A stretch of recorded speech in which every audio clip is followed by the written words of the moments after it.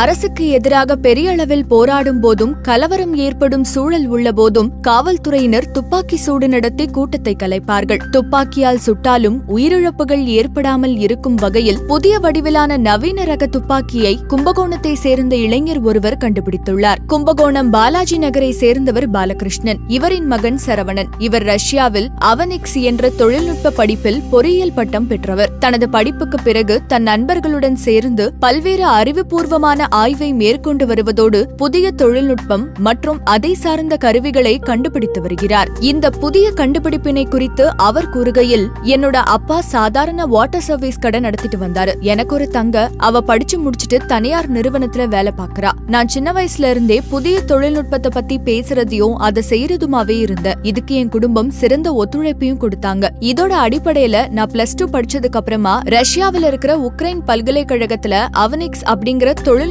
பொறியியல் படிப்பை 3 ஆண்டு காலம் படிச்சேன். படிப்பு முடிச்சதும் எனக்கு பல நிறுவனங்கள்ல வேலை வாய்ப்புகள் வந்தப்ப கூட வேலைக்கு போகாம நான் புதிய கண்டுபிடிப்புகள்ல ஆர்வம் செலுத்தினதோட புதிய தொழில்நுட்பத்தை பயன்படுத்தி பல பொருளை கண்டுபிடிச்சிட்டு வரேன். இந்த நிலைமையில தான் ஸ்டெர்லைட் போராட்டத்தப்போ தூத்துக்குடியில நடத்தப்பட்ட துப்பாக்கி சூட்ல பல பேர் இறந்து போனது மனதளவுல என்ன ரொம்ப பாதிச்சுது. இனிமே இது மாதிரியான சம்பவங்களப்போ உயிரிழப்பு ஏற்படாம கலவரத்தை கட்டுப்படுத்தி அமைதி நிலைமைக்கு கொண்டு வர புதுசா ஏதாவது கருவியை கண்டுபிடிக்கணும் அப்படின்னு நினைச்சுதான் அதுல ஆர்வம் செலுத்தி ஆய்வுகளை செய்ய ஆரம்பிச்சேன். என்னோட ஆய்வோட முடிவுல இந்த 7 அடி நீளம் கொண்ட புதிய வகை துப்பாக்கியை வடிவமைச்சிருக்கேன். இத பயன்படுத்துறது ரொம்ப ஈஸி. இந்த துப்பாக்கியில உருண்டை வடிவில இருக்கிற உருளைக்கிழங்கு மற்றும் களிமண்ணால தயார் செய்யப்பட்ட உருண்டை வடிவிலான பொருட்களை குண்டா நம்ம பயன்படுத்தலாம். அந்த குண்டை உள்ள வச்சு எலக்ட்ரானிக் மற்றும் வாயு அழுத்தம் மூலம் இயக்கினோம் அப்படின்னா இதுல இருக்கிற குண்டு சுமார் 500 மீட்டர் தூரம் வர வேகமா போய் எதிரில உள்ளவங்களை தாக்கும். இதனால குண்டு படுற இடத்துல லேசான காயம் ஏற்பட்டு வலிக்குமே தவிர